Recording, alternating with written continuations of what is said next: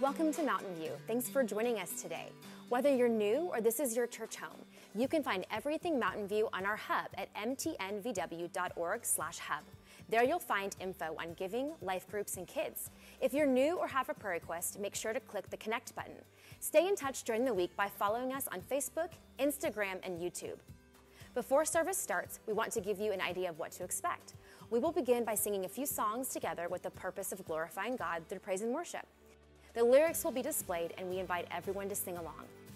Following our songs, one of our teaching pastors will share a message about the good news in a relatable way, with the hope of growing our faith and understanding of God. Finally, we will take communion and sing again as a response to God's goodness. We also have programming for your kids and students throughout the week. You can find more information by going to mtnvw.org. Whether online or in person, we are so glad you're here. Let's get ready to worship. Let's stand and worship this morning.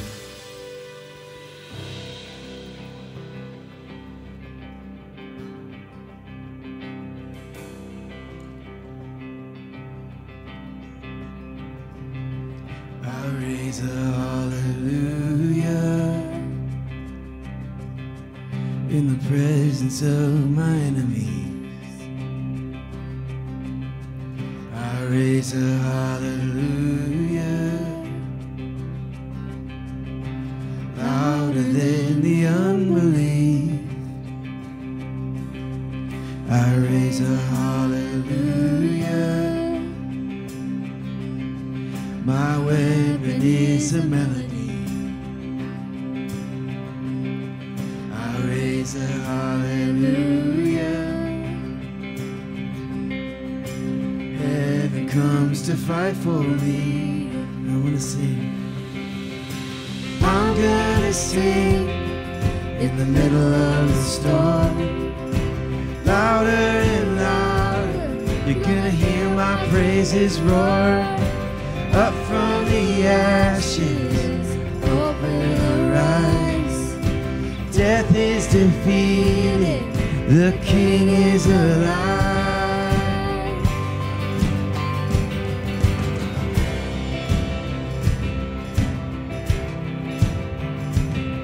I raise a hallelujah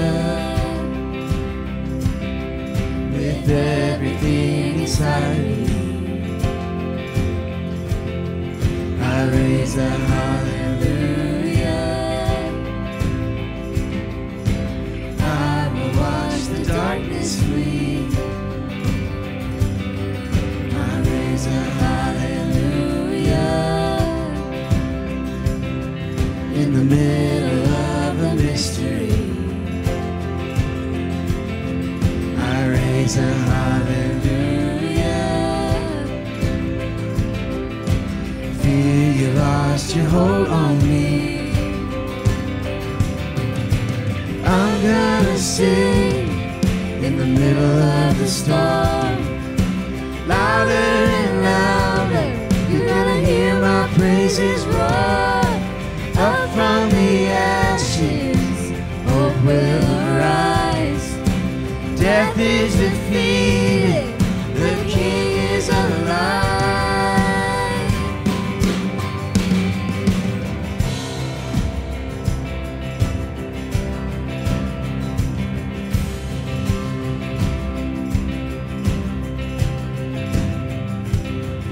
So sing a little louder. Sing a little louder. Sing a little louder. Sing a little louder. Sing a little louder. Sing a little louder. Sing a little louder. Sing a little louder. Sing a little louder. In the presence of my enemies. Sing a little louder. Louder than the unbelief. Sing a little louder. My weapon is a melody. Sing a little louder. Heaven comes to fight for me. Sing a little louder. In the presence of my enemies. Sing a little louder. Louder than the unbelief. Sing a little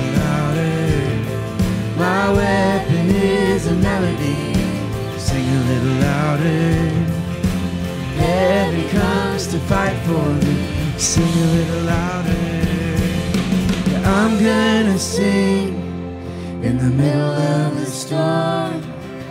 Louder and louder, you're gonna hear my praises roar. Up from the ashes, hope will arise. Death is defeated, the King is alive. I'm gonna sing in the middle of the storm. Louder and louder, you're gonna hear my praises roar. Up from the ashes, hope will arise. Death is defeated, the King is alive. I raise a hallelujah. I raise a hallelujah. I raise a hallelujah. I raise a hallelujah.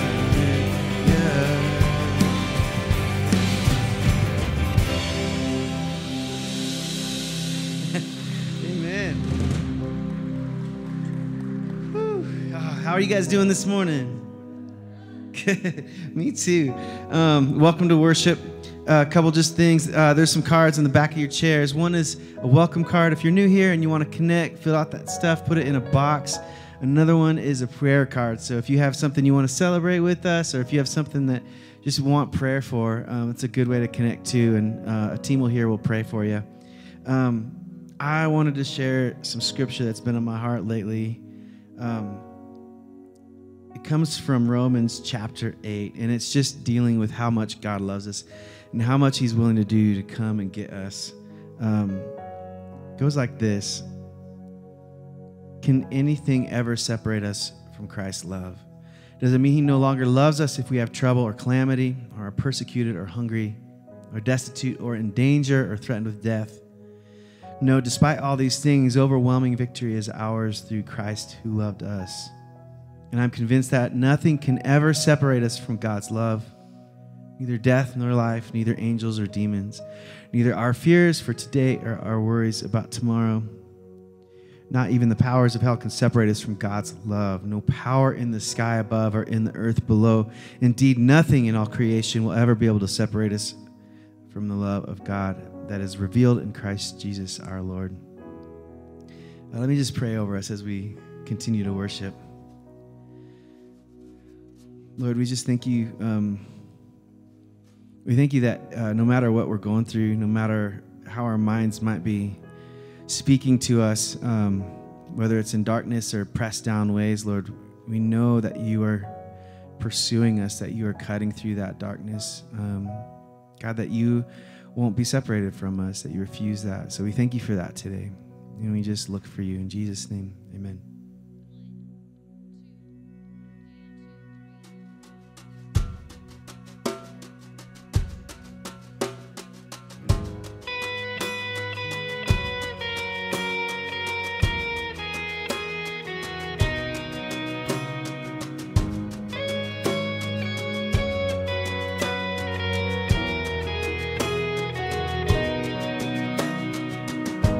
For I spoke a word, you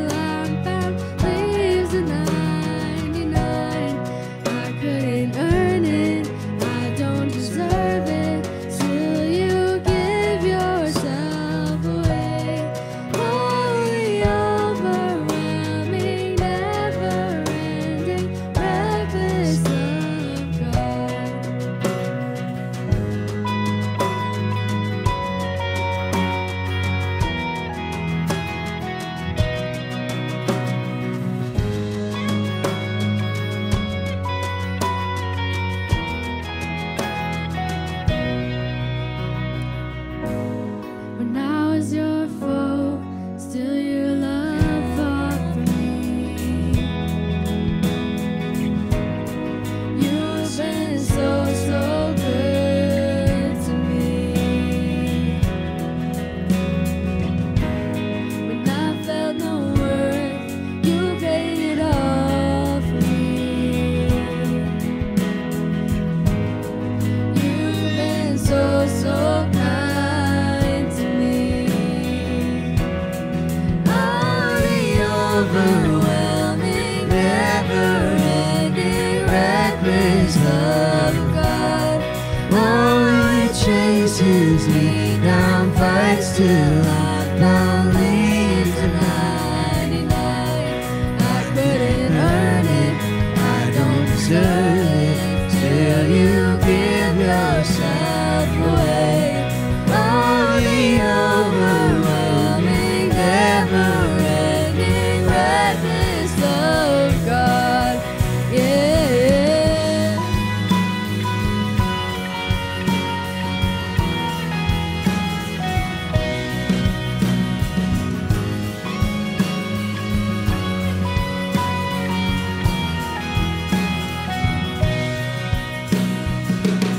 There's no shadow you won't light up, mountain you won't climb up, coming after me.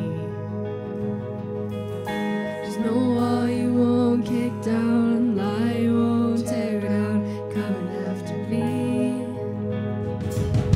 There's no shadow you won't light up, mountain you won't climb up, coming after me. There's no wall you won't kick down, lie you won't tear down, coming after me.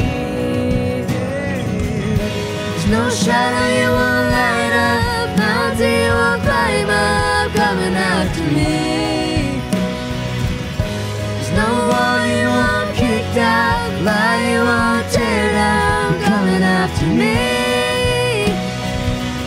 There's no shadow you won't light up, mountain you won't climb up, coming after me. There's no wall you won't kick down, lie you won't tear down, coming after me. Oh, the overwhelming, never-ending, reckless love of God. Oh, it chases me down, fights till I found leaves to 99. I couldn't earn it, I don't deserve it, still you give yourself away. Oh, the overwhelming, never-ending, reckless love of God. Yeah.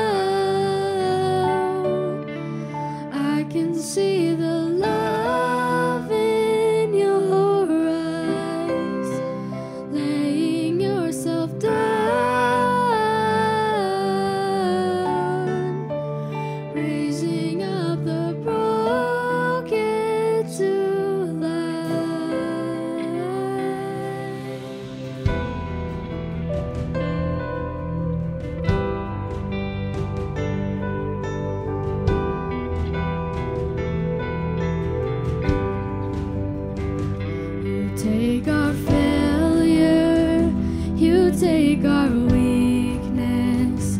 You set your treasure in jars of clay.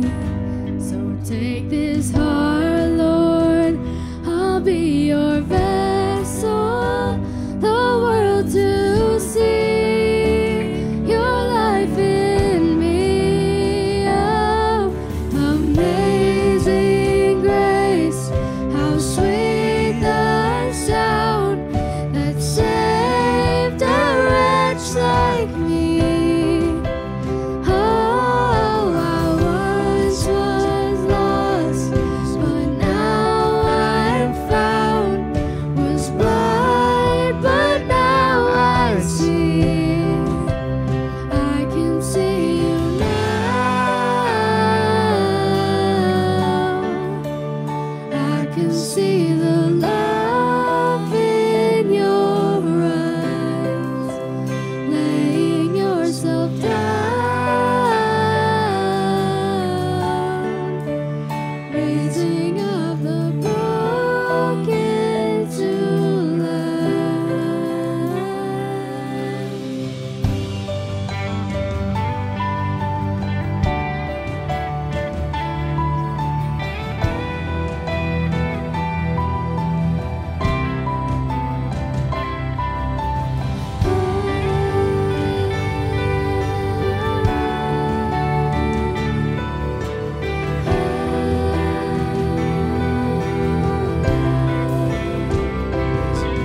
Amazing grace, how sweet the sound that saved a wretch like me. Oh, I once was lost, but now I'm found. Was blind, but now I see. Amazing grace, how sweet the sound that saved a wretch like me. Oh, I once was lost, but now I'm found.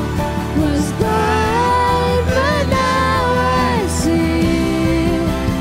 I can see you now. I can see the love in your eyes, laying yourself down, raising up the broken to life.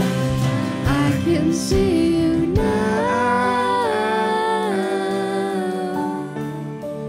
I can see the love in your eyes, laying yourself down, raising up the broken to life.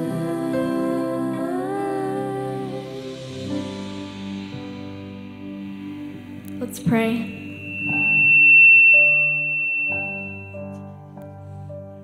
Dear Lord, thank you for bringing us here together so we can worship you, and please help us just have a better relationship with you, and please help us have a great day. In Jesus' name, amen.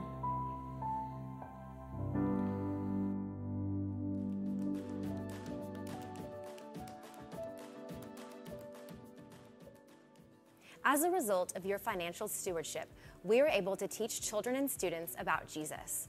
Through our regular weekend programming and special events throughout the year, we provide a safe, fun, and caring environment for faith to develop. Your tithes and offerings are an investment in the future. Thank you for your continued support. You can give by going to mtnvw.org/give, texting the amount to the number on the screen, or by mail to 40 East Highlands Ranch Parkway. Thank you for giving to Mountainview.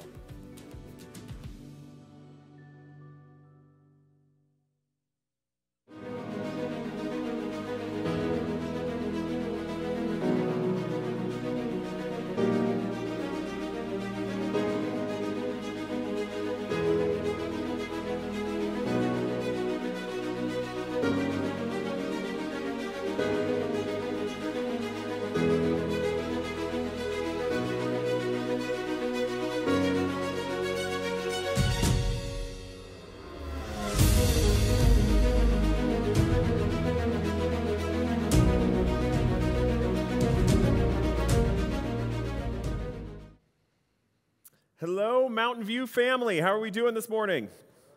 Good, that's good. Yeah. Oh, yeah. Woo, yes. All right. It's hot outside, so that's all you know to do. I get it. We're so glad that you're joining us today, and those of you who are at home watching, we're glad you're with us. We have been in this really great series called Moving Out, and we're going to continue to move through Moving Out as we get kind of toward the middle part of the book of Acts.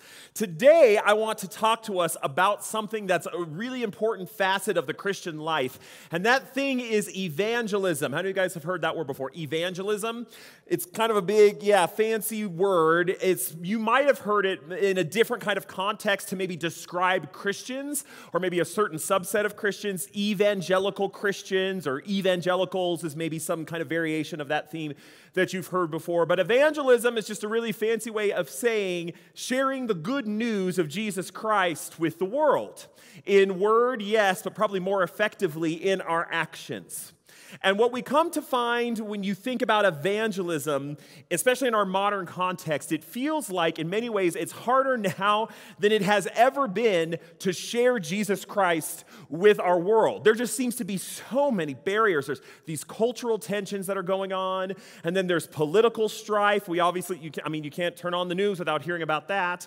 There's racial tensions going on in our world and our society, and it all seems to hamper our ability to get the good news out there. Like we have it, it's right here. How do we get it out there?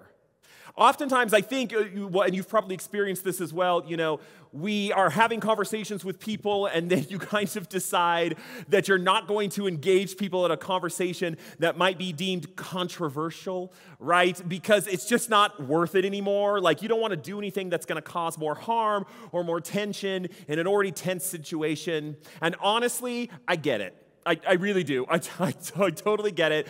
I think if you were being honest, you get it as well. Because we are human beings, and very naturally, as part of we choose the path of least resistance, right?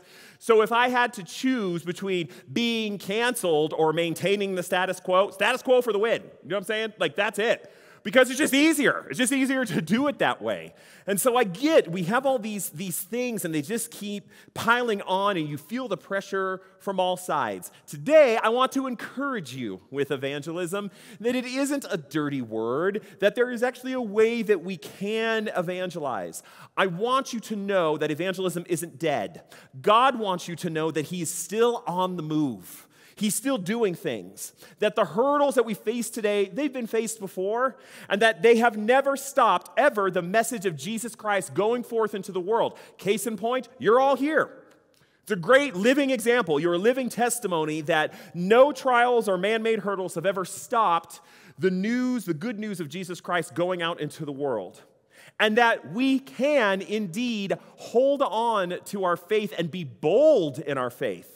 But I think one of the things that we have to do is we have to maybe rethink evangelism for our modern context. Maybe it's about working smarter and not harder. What does that look like? We're going to turn to the book of Acts for some clues on how we can be smarter about the way that we share this really wonderful good news with Jesus Christ. We are going to start in Acts chapter 10 and then bounce on into chapter 11. This is kind of a continuation or a part 2 of a message that Pastor Chris brought last week. It involves a guy named Cornelius, another guy that you know very well named Peter. There's some visions, there's a pig, it's like a whole thing. So instead of kind of recapping all that, I thought we would watch a Lego video that will tell you everything you need to know. Everybody take a look. One day, Peter had a vision, a message from God he could hear and see. Peter saw heaven open up and all kinds of animals were lowered down to the earth. A voice said, "Get up, Peter, eat." But Peter was Jewish. His people believed these animals were unclean and not good for eating. So Peter said, "No, Lord, I've never eaten anything unclean." Then the voice said, "Do not call anything unclean that God has made clean." Peter heard this message from God 3 times. He knew it was important, but he had no idea what it meant. Just then, 3 men arrived, and the Spirit said to Peter, 3 men are looking for you. Go with them, for I have sent them. Peter met with the 3 men and found out that they were sent by a man named Cornelius, a powerful soldier. He wasn't Jewish, but he followed God, and he wanted to meet Peter. So the next day, Peter went to Cornelius' house. Once he arrived, Peter was honest with Cornelius. He said, You know it's against Jewish law for me to meet with someone who isn't Jewish. But God has shown me I shouldn't call anyone unclean. So why did you ask me to come here? Then Cornelius told Peter the most surprising thing. 3 days earlier, he had had his own vision from God. A man in shining clothes appeared to him and told him to invite Peter to his house. When Peter heard this, he said, I realize now that God shows no favoritism. In every nation, he accepts those who fear him and do what is right. While Peter was still speaking, the Holy Spirit came on everyone who heard the message, even those who weren't Jewish. Peter was astonished and said, No one stand in the way of them getting baptized. They've received the Holy Spirit just as we have. Peter thought he knew all about people like Cornelius. He thought Cornelius wouldn't be accepted by God because he wasn't Jewish. But after spending time with Cornelius, Peter realized he truly loved and obeyed God, and that God accepted Cornelius and his whole family and everyone who chooses to follow Jesus. And that's the sermon. Have a wonderful day. All right.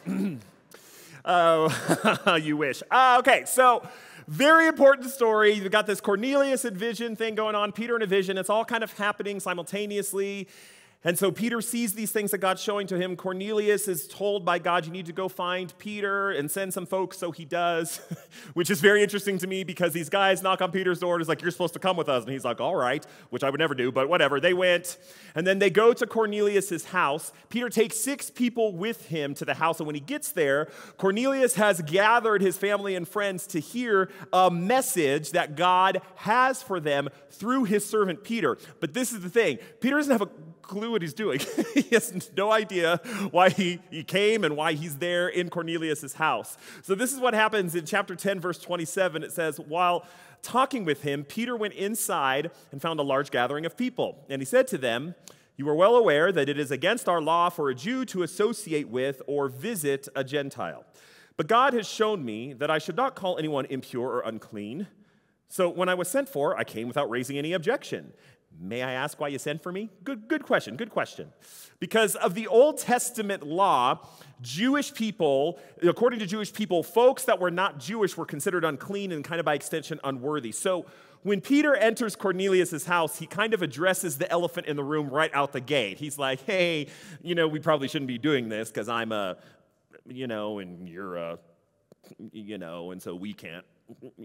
And it's that kind of a moment, and then he's like, so why am I here? So what is this whole thing? What is the whole point of me being here? But he also lets them know that he too received a vision from God that said that all God's creatures were declared clean because of Jesus. And sure, it came in the form of some pigs and some other weird animals, but the message for Peter was clear, that God doesn't see a difference anymore between Jew and Gentile.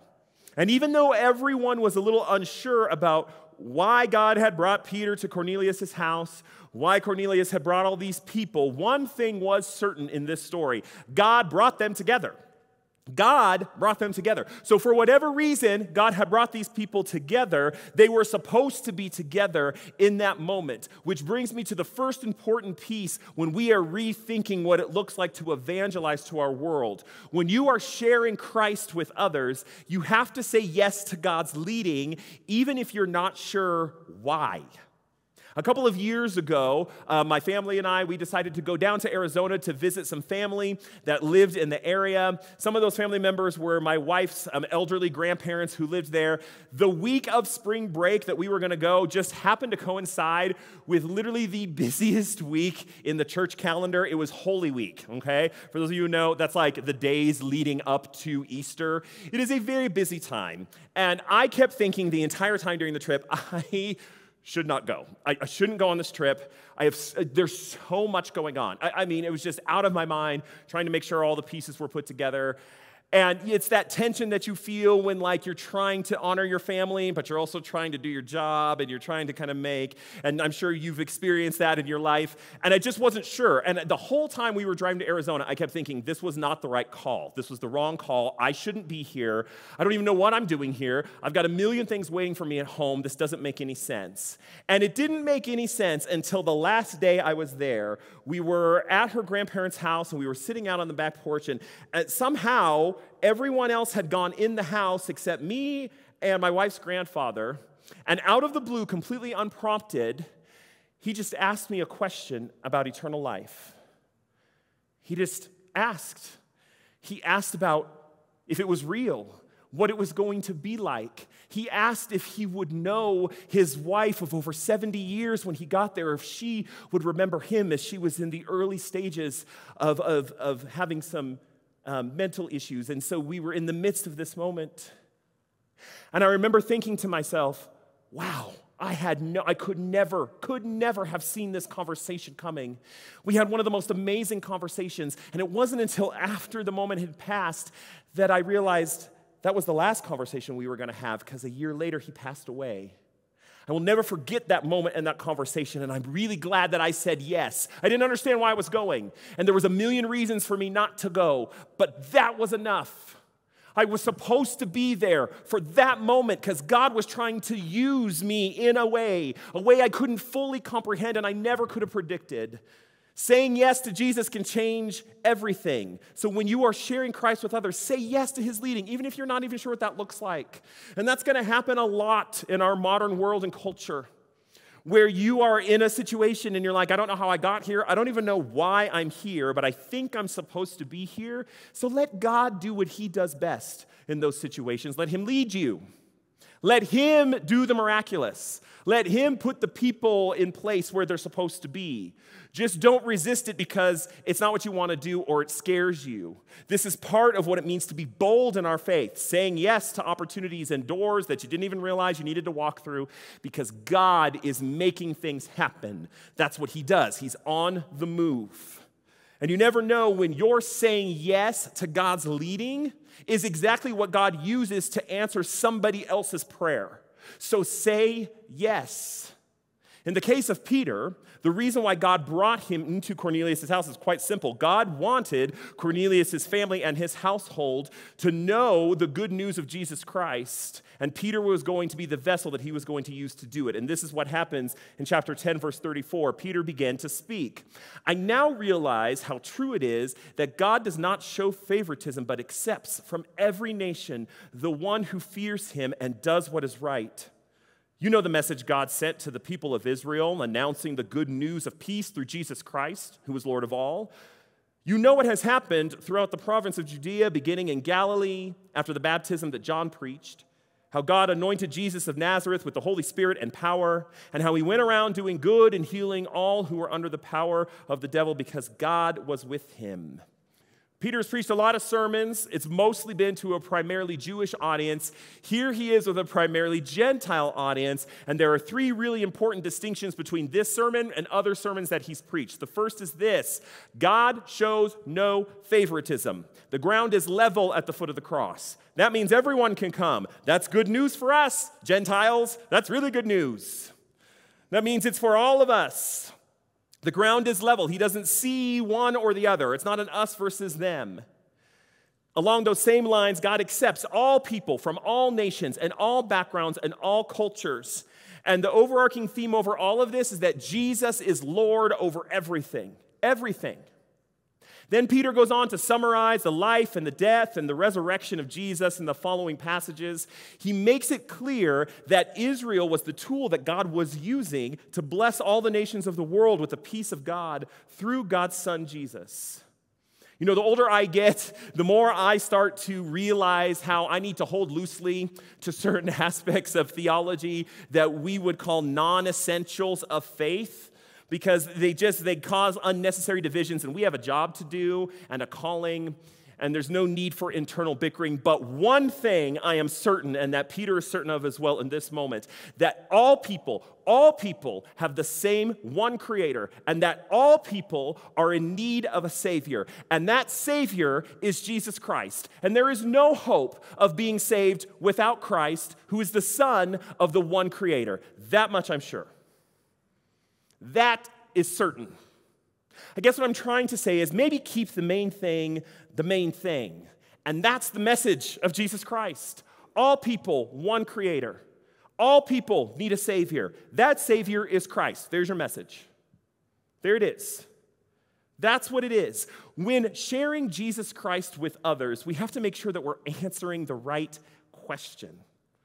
Have you ever known someone who has had like a major health transformation? Like they've just one day they were this and then they've lost a ton of weight or they bulked up or all those things. And you ask what you think is a very innocent question, right? You just go, "Hey, you look great. What's your secret?" Ooh, bad question, because here's what happens. You open up a whole Pandora's box of information that you didn't know you needed and frankly you don't want, and it just begins. And the answers are as varied as the hairs on your head. Notice I said the hairs on your head and not my head. They are varied. Oh, it's like, oh yeah, I'm doing the whole 30. No, I'm doing paleo. It's actually the Mediterranean diet. Eat like Jesus ate. It's fasting, it's souping, it's calorie counting. The new superfood is kale. No, wait, it's ginger. No, wait, it's avocado. No, wait, it's spinach. It's whole grain, it's no grain, it's all meats, it's no meat. You boil it, cook it, bake it, air fry it. You snort it up your nose. And then you work out for 10 hours a day, carrying your children on your back. Be sure to get at least 15 hours of sleep a night. And above all else, don't be stressed or you have to start over. Okay, that's the moment. And you know what you do? You know how you respond? Exactly like that. You just walk away. Oh, okay. Thank you. Sorry I asked. Guess I'm just going to stick with my Cool Ranch Doritos and prayer because it seems to be working. That's what happens. You just walk away. It's too much. It's too much. It's too much information. It's too much stuff. What started out as an innocent question turned into this laundry list of stuff that you were never in a million years going to even get to. You don't even know where to start. Oftentimes, when we share the gospel, we like to just skip right into the morality clause that we believe is necessary in order to achieve results before sharing with people the very simple fact that Jesus loves them and died for them so that he could save them. That's the message. Keep the main thing the main thing. Cornelius' family was not gathered in his house to receive a lecture from Peter about what they have to do to be Jewish. They were gathered to find out what they have to do to be saved. Do you hear the difference? It's an important one. Listen, those of us who've been Christians for a really, really long time, we understand this concept that love is a verb, right? It's an action word. So we understand that to love Jesus is to live a life that honors him. So things like holiness and things like righteousness and even where we should generate things like our worldview and even our sense of morals, that all stems from the love for Christ. But first, Christ. First, Christ. Let's have an answer to the why of Christ before we get into the how of Christ. How Christ's love compels us to live a life of holiness and righteousness. The why comes first. The why of Christ. Now, no sooner had Peter begun this excellent sermon and he started preaching, then all of a sudden the Holy Spirit just takes over and does what the Holy Spirit does best and descended on these Gentiles in Cornelius' house before Peter could even finish his sermon. This is what happens at verse 44. While Peter was still speaking these words, the Holy Spirit came on all who heard the message. The circumcised believers who had come with Peter were astonished that the gift of the Holy Spirit had been poured out even to Gentiles, for they heard them speaking in tongues and praising God. Here's a really cool thing about the Spirit. When the Spirit moves, and it moves in a profound way like this, it does it to make it abundantly clear to everyone who is witness to it who is in control and who is not. It is not Peter doing the miraculous work. It's not Peter's words or even Peter's actions of showing up. It's God who does the saving. It's God who does the transforming. That's a really great, encouraging thing to hear when it comes to evangelism. It's not you who does the transforming and changing. It's God, and he'd like to use you. But it's God who's going to do it. The Spirit's going to descend. He didn't even get to finish his sermon. He didn't even finish preaching, and then the Spirit does what he's like, I'll take it from here. I got it. Thank you. And there it was. And the Spirit of God descended and did an amazing thing. This was such a powerful testimony to the 6 Jewish converts who had come with Peter that they described this moment as the Gentile Pentecost. You remember Pentecost way early on in Acts? Holy Spirit came down, tongues of fire, the whole thing. Everybody was speaking in all these languages. It was an amazing, miraculous moment. Same idea, but this time it's happening to Gentile believers. It's a big, powerful moment and something only a God can do and orchestrate.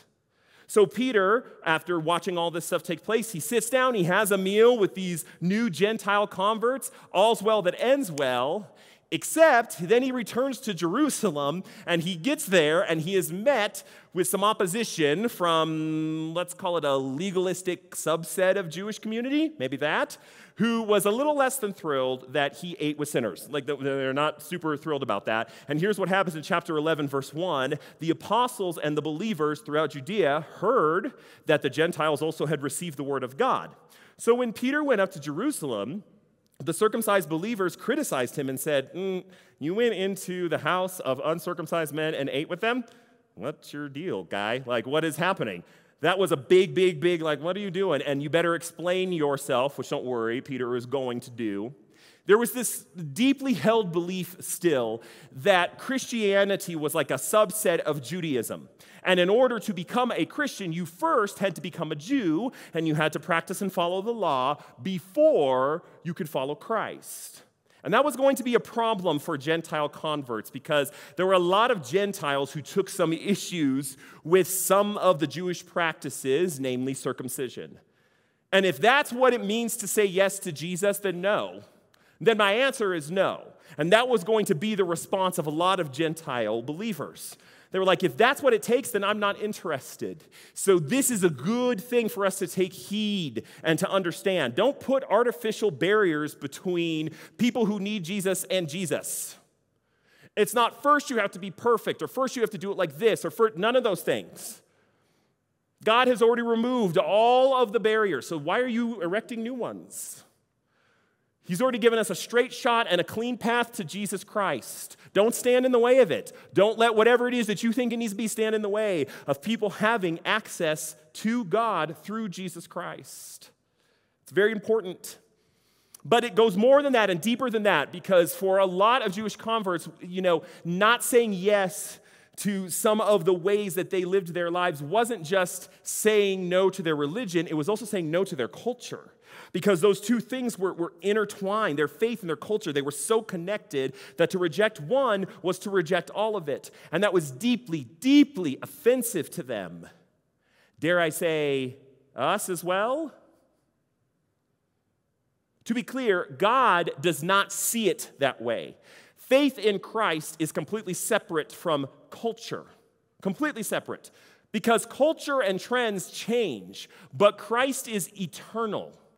Cultures sometimes, maybe, might be aligned with the teachings of Christ, but more often than not, they're against. And this is the most important thing to hold on to. God never gave the responsibility to carry the banner of Christ to a culture. He gave it to a people. He gave it to a people. You and me, it is not the responsibility of the culture to set the moral tone, to follow after Jesus. It's our responsibility. It's our cross to bear. It's our banner to wear. It's ours. We're the people. We're the church. It's supposed to be us. Keep the main thing the main thing. So Peter goes on to make a defense for what he did. He basically recaps all of chapter 10 right here in chapter 11. He goes on, defends his actions. He retells the entire series of events that led him to be eating in Cornelius' house with Gentile converts. He focuses on three important things. The vision he received from God. I had a vision. It was crazy. You're not going to believe it. The Spirit's prompting. Then the Spirit moved. And then the word of the Lord. He says, then I recalled the word of the Lord when Jesus said, John baptized with water, but you will be baptized with the Spirit. And as a conclusion of all those things, Peter says in verse 17, so if God gave them the same gift he gave us who believed in the Lord Jesus Christ, who was I to think that I could stand in God's way? Good and fair question. And when they heard this, they had no further objections, Your Honor, and praised God, saying, so then, even to Gentiles, God has granted repentance that leads to life. Because opposition to Gentile converts at this point in our story in Acts, is an opposition to God. He's made it abundantly clear through multiple channels and multiple people, and now it's Cornelius and his family, that this is the plan, that God is doing a new thing. He's doing a new thing, and that new thing includes the Gentiles. And here's why that's important, because if Christ is going to be the Lord of all people, then his church has to include all people. It has to include all people. People you like, people you don't like, people you agree with, people you disagree with, people you would never associate with, and people that you love to death. It has to include all people. All of them. If he's the Lord of all, then our church has to be a reflection that Christ is Lord of all people. Which means evangelism can't be specific or targeted to just the people that you like. And this is the other part of that being bold thing, that just saying yes, even if you're not 100% sure why. When you do that, oftentimes God puts you in situations that might be a little uncomfortable, or you're not even sure how to respond. And isn't that the whole point? So that the Spirit can do what only the Spirit can do, and turns an atheist into a convert. And he's going to happen to use you as the conduit for which that happens. We've seen it time and time again in Acts up to this point. It happens over and over and over again. This is how it works. It's how it always has worked. This is good. But if he's the Lord of all people, then his church has to include everyone. So what can we conclude about what it looks like to be modern-day evangelists? How do we evangelize in a world where we're getting pressure and tension from every side? I think it's 3 really easy things. When you're sharing Christ with others, you have to be satisfied, all right? You can't lose hope. That's a big one. And you have to let God do the rest. You have to let him do the work that only he can do. And I get the tension that comes with that, because when we pray and we don't get results, we don't get the things that we were hoping for, or we've been trying, to share our faith and do all the things we're supposed to do, but we're not getting the response that we hope for from people that we care about, we get discouraged. And I get it. I'm a preacher. I get that discouraging feeling. I want salvation to happen as quickly as Amazon can deliver a package to my house. I want a 2-day guaranteed delivery. I preach, you respond, you have 48 hours to get a baptismal, or I'm sending you back. I want it to be just as fast as that all the time. It's not how God works. It's not how people work. It's not how it works. One of the greatest leaders to ever walk the face of the earth is a man named Moses. And even if you don't know much about Christ or Christianity or faith, you've heard Moses. You have heard this man's name, Moses, the man that God gave all of his laws to, literally the foundation on which Judaism is built. That Moses. We call them the laws of Moses for a reason. Moses, who led God's people out of Egypt through countless trials in the middle of a desert in the hopes of coming into a land that was promised to them by God. If there was anyone who has ever walked the face of the earth who deserves to see the fruit of their labor, it was Moses. But guess what? Just when the promised land was so in reach, you could smell it. It was right there, the milk and honey that had been promised. God said to Moses that it will not be you who enters the promised land, but your successor, Joshua. Can you imagine trying to shield the disappointment that probably comes with giving your all to this thing because you were called by God and not actually get to see it all the way to the end? Can you imagine? Do you imagine what our response would be? I can tell you what my response would be. Are you for real? Like, that would have probably not to God, because I would be afraid he'd spite me. But that would be my response. I have worked so hard. I have planted seeds all the way. I did everything you asked me. I'm so close, and I don't get to go in. I don't get to actually see the harvest. I'd be very angry. You know what Moses' response was? That's okay. If it is your will, let it be. I'm just happy to be used by God. The blessing in Moses' life was, I'm just happy to be here. In the great symphony of life that God is orchestrating, just to be in the band was enough for Moses. Moses, the greatest leader who has ever led God's people. Even the Old Testament said as much. No one has been as good as him. No one. There has never been a prophet like Moses since Moses. He's the best who have ever done it. And it was just good enough for him to be in the band, to be included in God's big plan. And if it's good enough for Moses, shouldn't it be good enough for us?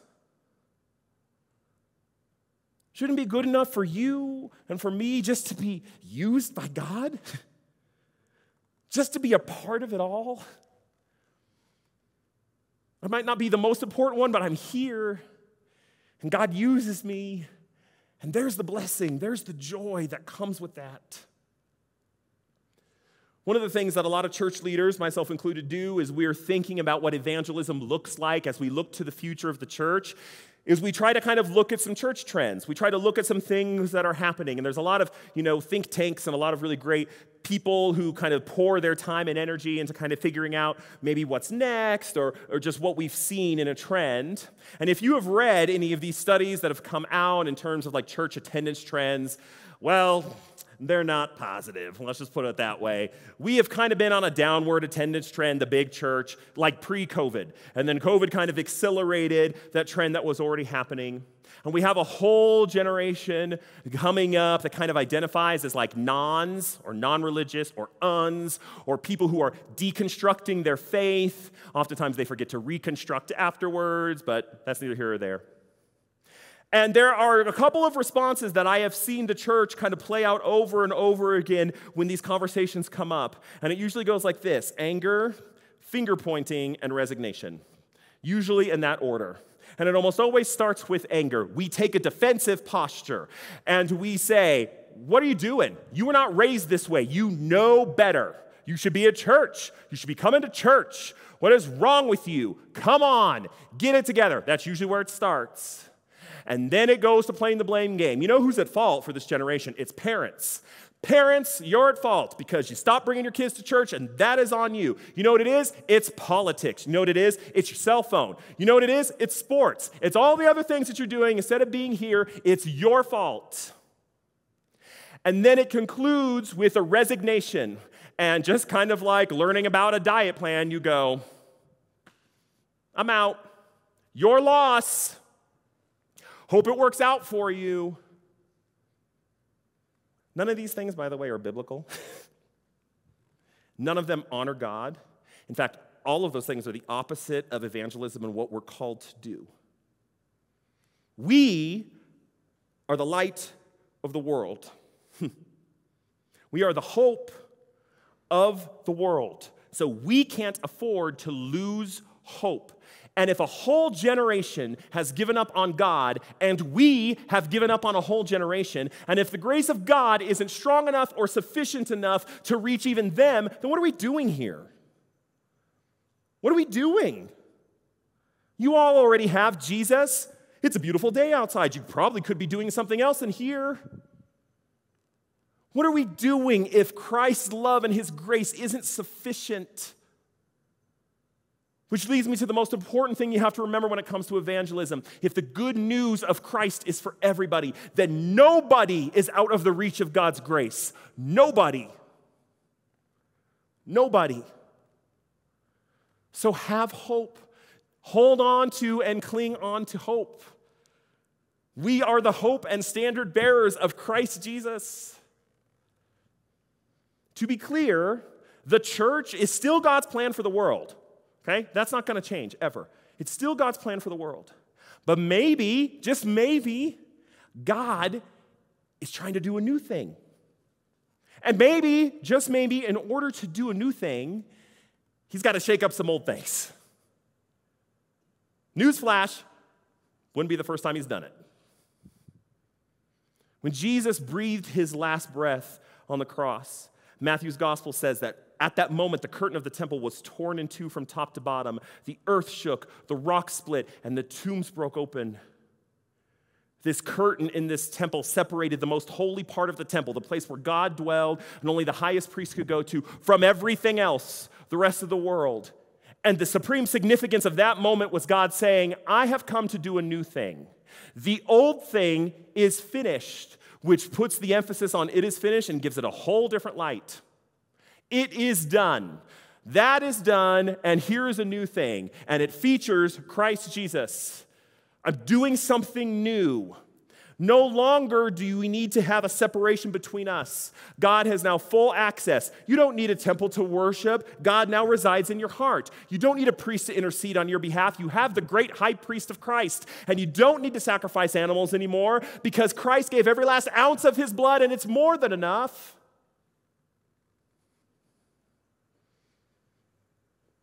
I'm doing something new. I don't know what the future of the church holds. I don't know. But I will tell you this, I'm along for the ride. Same?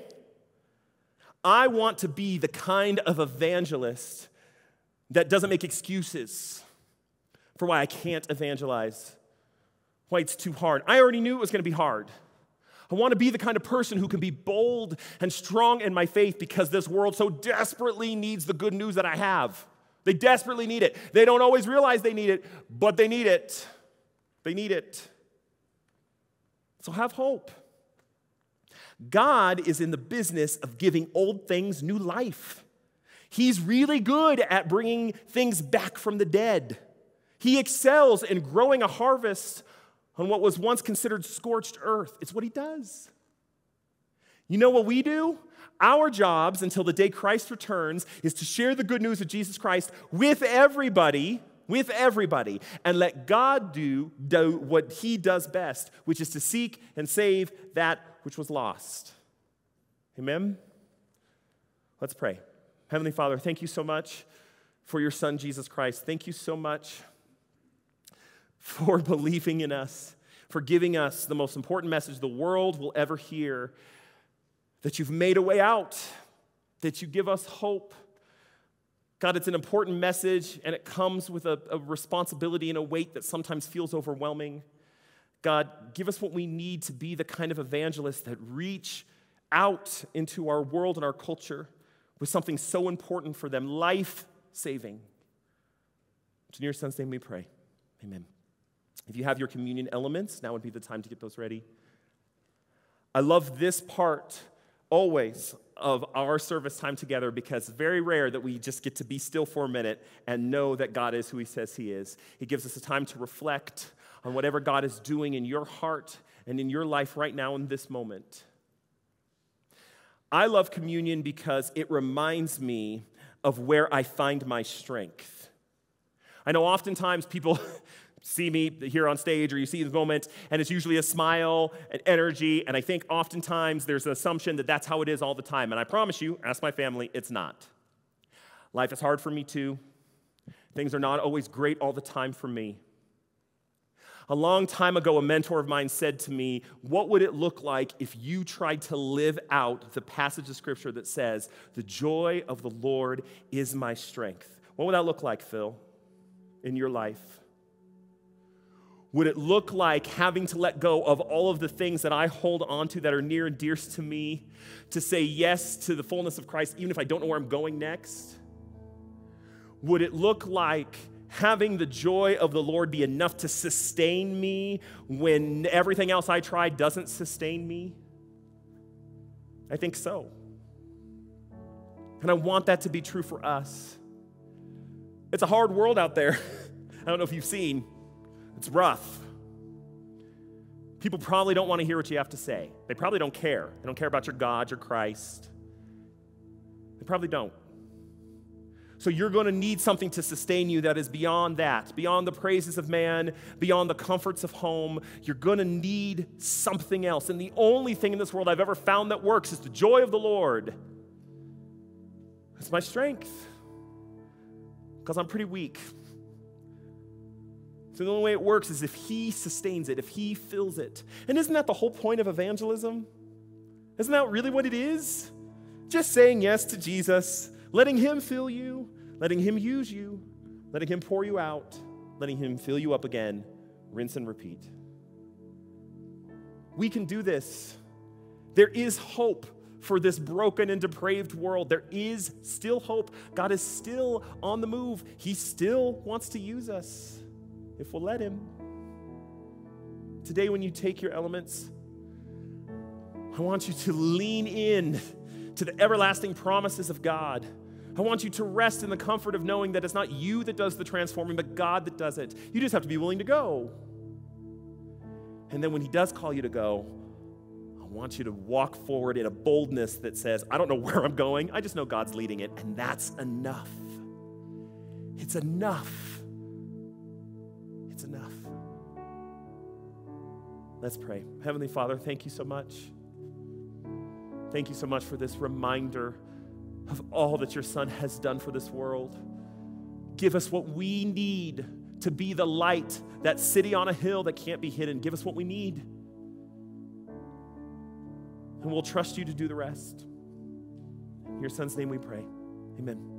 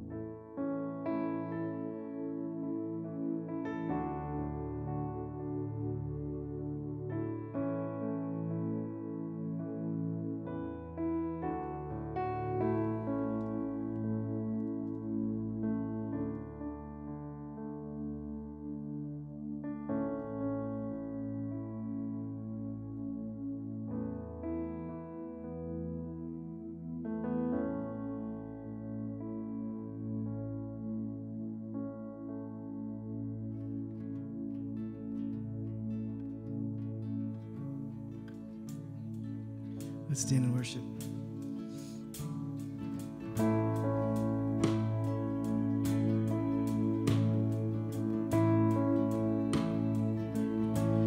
Oh Lord, my God, when I in awesome wonder consider all the world's thy hands have made, I see the stars, I hear the rolling thunder, thy power throughout the universe display. Then sings my soul, my Savior God, to thee. How great thou art, how great thou art. Then sings my soul, my Savior God, to thee. How great thou art, how great thou art. When through the woods and forest glades I wander, I hear the birds sing sweetly in the trees. When I look down from lofty mountain grandeur and hear the word and feel the gentle breeze, then sings my soul, my Savior God, to thee. How great thou art, how great thou art. Then sings my soul, my Savior God, to thee. How great thou art, how great thou art. Oh, when I think that God His Son not sparing sent Him to die, I scarce can and take it in. Laid on the cross, my burden gladly bearing, he bled and died to take away my sin. Then sings my soul, my Savior God, to thee.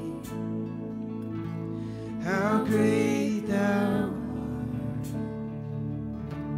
how great thou art.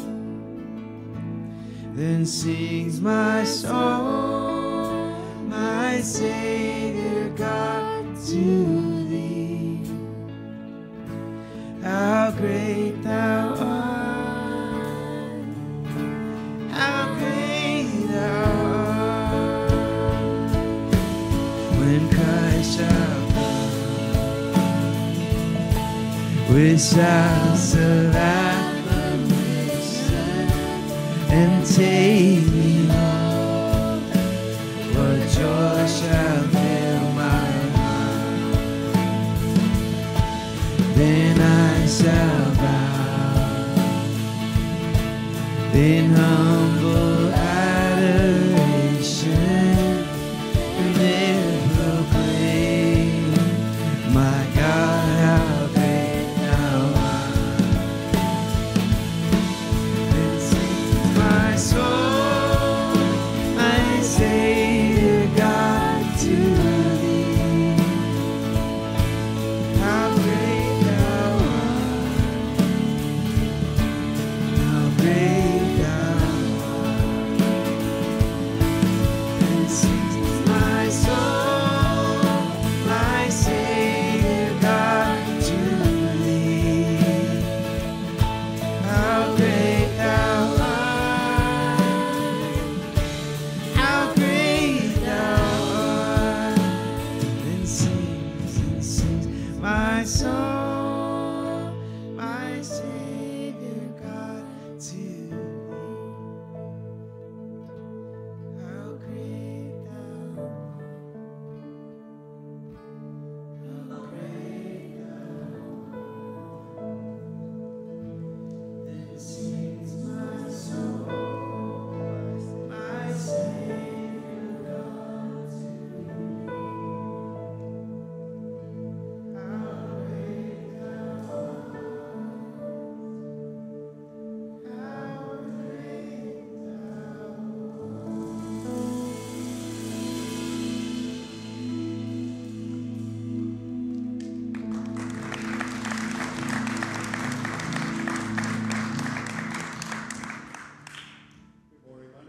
Walters. I'm one of the elders here. Isn't it wonderful to have sisters, youthful voices up here on the stage? Yeah. And also the rest of the worship team. I mean, they did a great job this morning. That brings me to a point. There's a form on the chairs next to you. It's a volunteer form. You know, we've been through a transition period here of over a year where we've had great success from volunteers that have worked very hard. And now it's time that we need to step up and help those volunteers by letting them have a day off. So if you would prayerfully consider any of those activities that are listed on that form, and please, again, prayerfully do it. But then once you've filled out that form, if you would, take it out to the front desk, the welcome desk, and there's a box there that you can drop that form in. That would definitely be appreciated. The next thing is, there's a flyer for the end of summer cookout, which will be next Sunday from 5:30 to 7:30. We would encourage you to come out and fellowship with one another, develop relationships. Come anytime, stay as long as you can. There's also a suggested donation, and we would ask that you would sign up online. Now, we come to that time where we have prayer in our, and we would love to pray with you. I see that Pastor Rob and his prayer team are back at the prayer wall. If you have a prayer request or a prayer of praise, please go see them and we will pray with you. There's also, for you online folks, if you would submit your prayer request or your prayer praise to your online host, that would be appreciated. Now, if you would, please bow your heads and pray with me. Dear Heavenly Father, we thank you for this day and for this opportunity to gather and to worship you, to glorify your name, Lord. Lord, we praise you for all that you've done for us. We thank you, Lord, for all the many blessings that you've given us. Lord, help us to be evangelists like Pastor Phil has challenged us to be. Lord, give us the opportunity, but also give us the right words to say and at the right time. Lord, as we go through the rest of this week, we ask for your protection and your comfort, Lord. Guide us and direct us, for it's in Christ's name that we pray. Amen. Thank you for worshiping with us today, and we look forward to seeing you again next week.